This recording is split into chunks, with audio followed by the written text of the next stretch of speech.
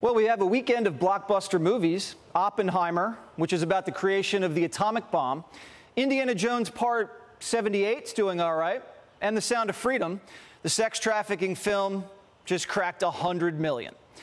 But there's a lot of talk about Barbie. Hey, Barbie. Can I come to your house tonight? Sure. I don't have anything big planned, just a giant blowout party with all the Barbies and planned choreography and a bespoke song. You should stop by. So cool. Some things have been happening that might be related. When my world shakes. Cold shower, falling off my roof, and my heels are on the ground.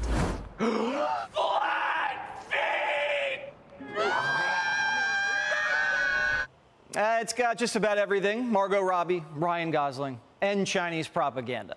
And that's why Senator Ted Cruz is mad at the Barbie movie. His beef with Barbie centers around a map. If you see right here, next to Asia, shows the 9 dashes. Now, those dashes signify Chinese ownership of the ocean, islands, and reefs. The Chinese believe they own the South China Sea, but they don't. So why did the Barbie movie bow to China? It's a business decision. Warner Brothers bows down to China more than Janet Yellen.